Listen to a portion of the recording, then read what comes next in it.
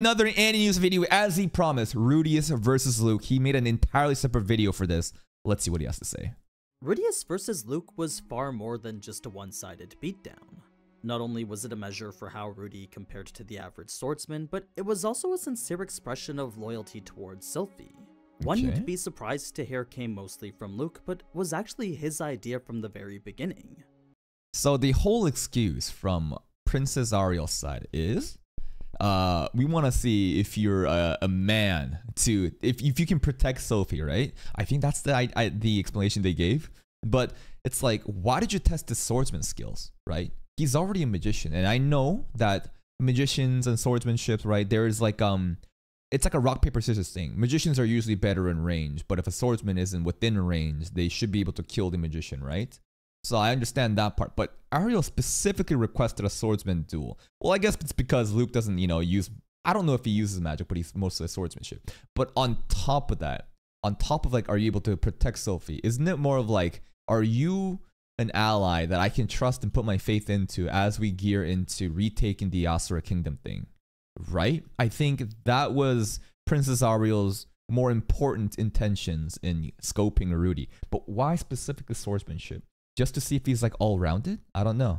What the anime left out, which would have made this fight even better though, was Rudy's thoughts after of how it was so incredibly easy and his gradual realization towards why it was necessary.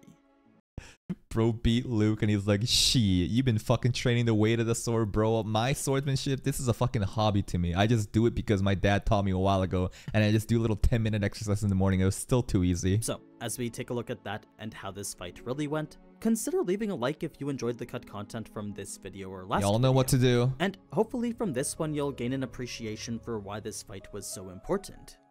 Now, just in case you missed it in the last video, Figurina, use the discount code Aninews for your first purchase off of Figurama and back to the main content. Statue, and feel free to come to the stream and try to compete for one. Yep. But anyway, with the reception wrapping up and Sylphie talking...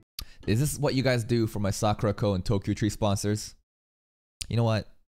I get it. I understand, right? You gotta be incentivized to buy the product, right? I get it. I get it. I totally understand that. To Alina Lise, the duel was an idea Ariel made clear came from Luke. I know the anime made it seem like it was for all their sakes, but in actuality, it was mainly something that Luke wanted. It was his request from the very beginning and something he informed Ariel he desired even before the wedding reception.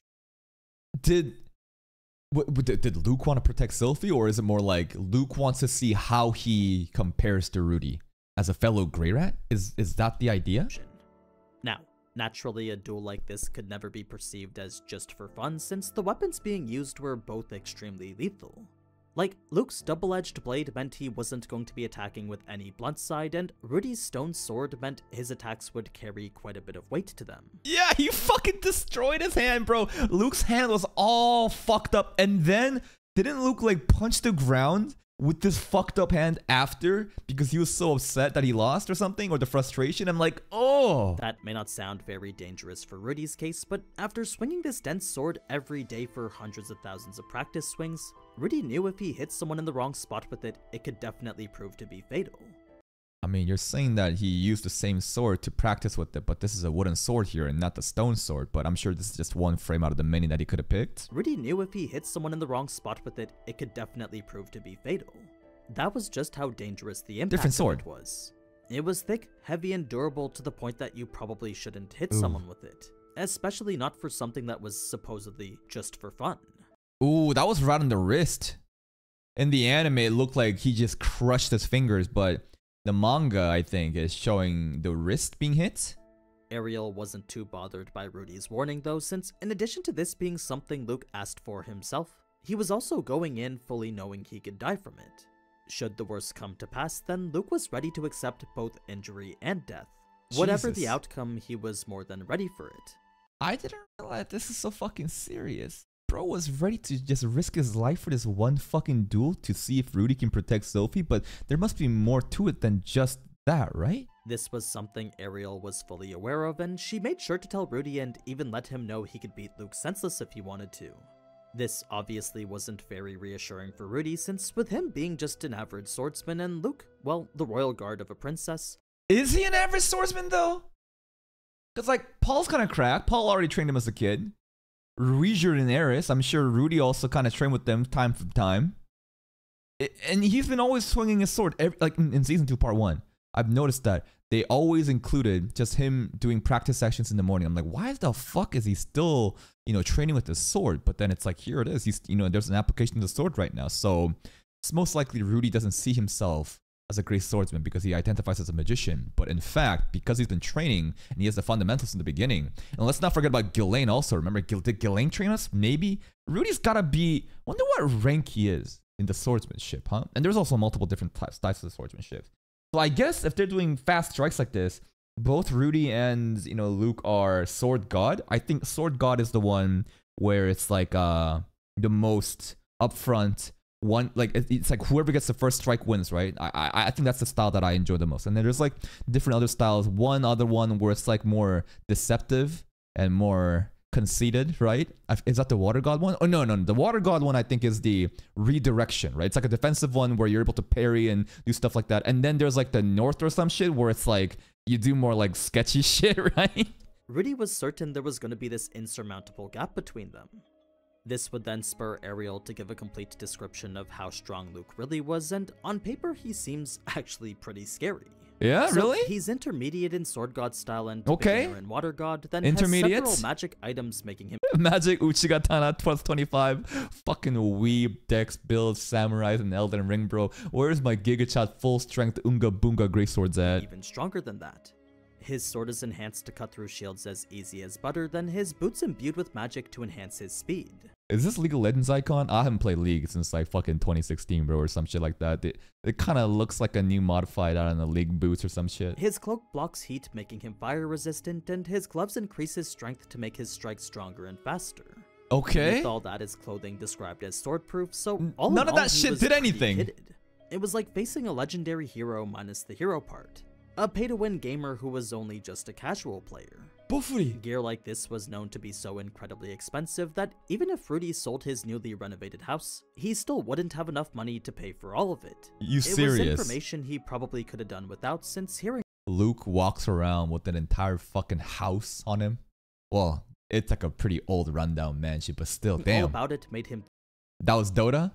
Okay, it's not Lego's Dota, my bad. Think that he would be the one getting beat senseless. Once again, Ariel would reassure Rudy he'd be fine, but just in case he still didn't believe her, she would give him one last option to provide him. It was League. Am I right? Am I wrong? Hey, focus! That's not the focus here. We focus on Mushoku Tensei! Comfort. Should he ever feel like his life was in danger, then and only then would Ariel allow him to use his magic. Cheaters. Of course, that didn't provide safety to Luke, but once again, that was a risk he was willing to take. Now, it was even with that Rudy would still be hesitant, so that's when Luke himself would step up in order to change that. It was that single line we saw him say in the anime, in addition to an unfair remark questioning Rudy's manhood. He basically said if Rudy was a man he'd understand, which to Rudy was complete nonsense he felt he'd never understand. That's like Denkin pulling up and just like trying to start a fist fight. You're a man, right? Let's finish it like men. Obviously he couldn't say he didn't, so in an effort to make it seem like he did, Rudy would reluctantly accept the duel, feeling like he'd just been cheated in some way. He didn't like the idea of Luke like crying in the manga. Like this. I mean, he had essentially called him out, saying that if he didn't accept, then he wasn't a real man. So, Rudy would have no choice but to accept, but as a precautionary measure to ensure neither him nor Luke would die from it, he would activate his demon eye and use its foresight. We did see that, yeah. Then ready themselves only 3 steps apart. Luke, they don't know we have demon eyes though, right? This is like rare information. Yeah, Luke had no fucking shot from the beginning. I forgot about that. It's like, how the fuck is Luke supposed to be Rudy if Rudy's already doing swordsmanship and like he has a demon eye?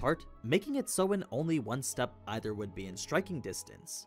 It was a tighter gap than what Rudy usually practiced with, but like even at this level.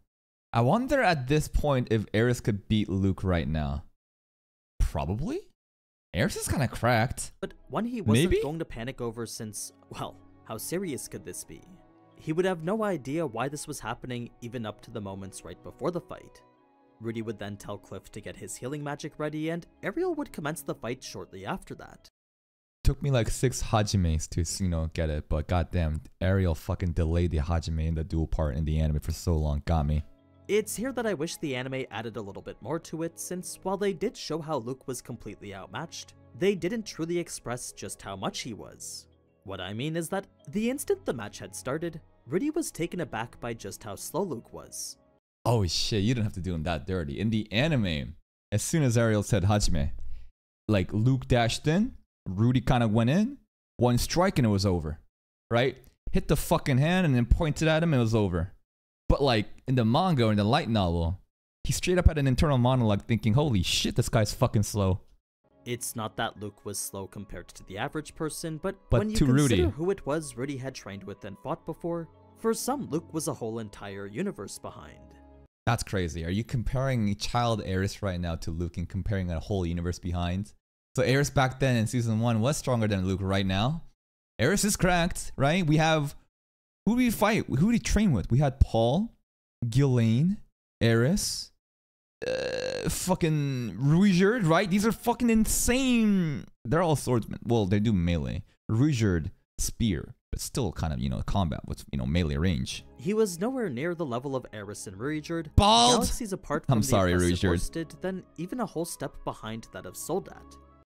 Right, there was Soldat also. Orsted's just not fair. You can't compare anyone to Orsted. So in the manga, you see Luke in the very back, right? You see Luke in the far back. So this is the beginning of the duel. Luke is running, but then Rudy's realizing, shit, this guy's so fucking slow. Then he envisions how fast Ruijerd or Eris will be at that moment, huh, compared to Luke. That's crazy. And is this the first time we're seeing grown-up Eris here? I know this is just like visions that he's seeing. This is not real Eris. But Eris looks really grown up here. It's like after like, you know, time skip Eris. We still haven't seen her yet. Since like season 1. Where the fuck is she? That's actually crazy that we've never seen Eris, heard anything about her after season 1. Like, are we... Maybe this is turning point related later? But like, is she just not going to be shown to season 3? Like, what the fuck? If he had to compare Luke to anyone, the closest person he could think of was Linnea. She was... Not even Persona? Wait. Who's stronger? I think Linnea is probably stronger than Persona, right? If he had to compare Luke to anyone, the closest person he could think of was Linnea. She was about the same speed as him, even with his items, and what about that Persona? made predicting his movements extremely easy. Okay. Luke's form wasn't anything special either, since while it was technically correct, his slow movements made any variations in them easily counterable. So, to Rudy, he was essentially fighting someone normal for once. A knight whose skills may be superior amongst his peers, but is completely manageable when compared feel to the bad true for monsters Luke. out there. Look at this fucking panel. You don't even see Eris's face in this panel because she's so ahead and Luke is still getting ready, bro.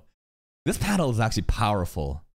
These panels, the manga panels of like Ruijerd and Eris in like ahead of Luke, as well as this one where you only see Eris's hair. These are actually incredible panels to showcase how different the gap is between the people that we've been hanging out with and someone that is finally normal for once. But again, the people that we hang out with, they're just too fucking cool, man. I feel bad for Luke. It's not fair. This allowed Rudy to counter with a simple arm chop, which was a basic sword god skill he'd practiced over and over. Arm chop my ass, he chopped his hand! Repeated over 100,000 times, resulting in the very act of it being ingrained into his body. 100,000 The heavy blow would slings? then break Luke's arm right on impact, and before he could even switch to his other arm, Rudy would kick him in the chest and send him flying. That was quick. The He fight double was tapped. over and Rudy the victor. Rudy double Rudy tapped so honestly quick. couldn't believe how easy the match was, and he even went so far as to call it a joke. I mean, with so many Wait, other... not in front of Luke. He didn't call this joke. Like, he's like, wow, bro. You so bad. Trash.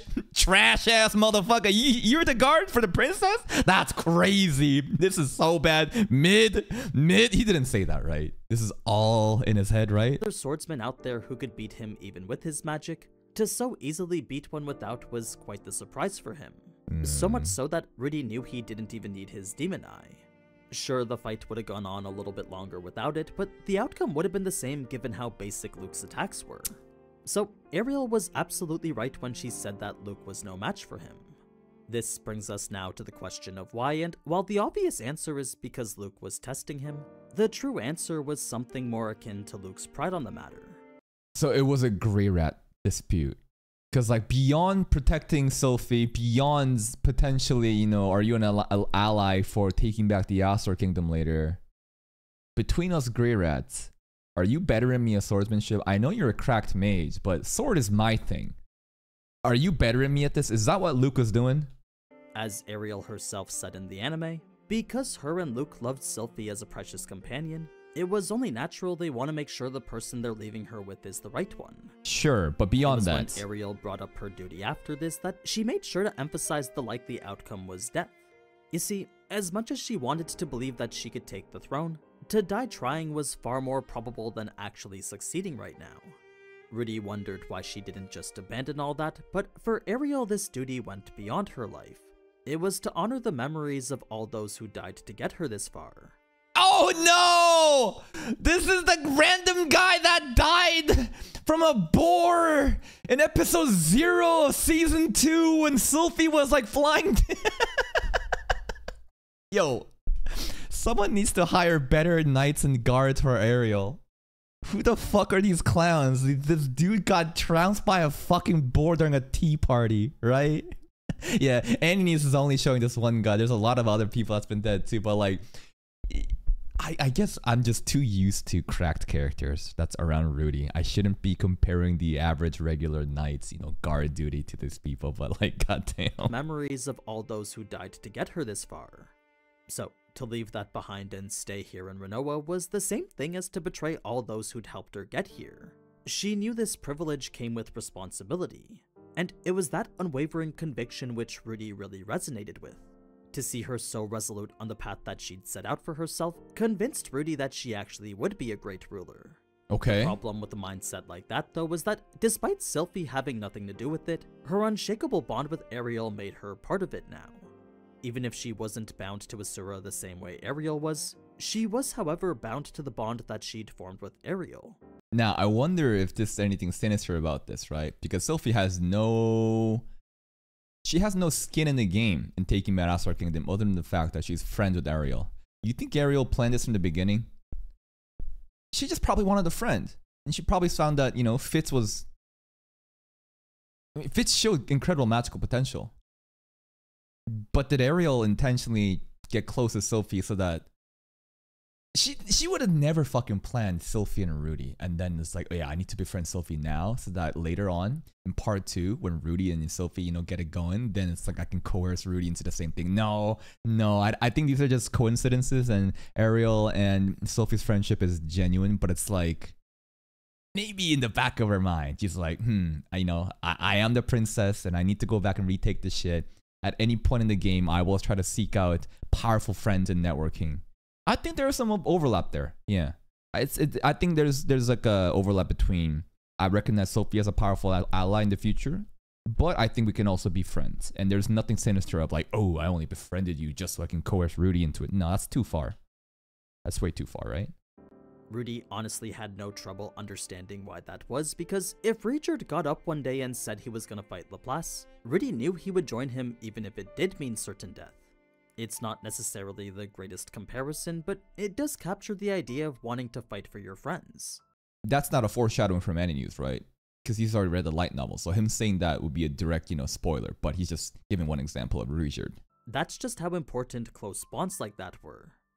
Naturally, Rudy... Yeah, important close bonds. So if Eris comes back, would Rudy, you know, go back with Eris?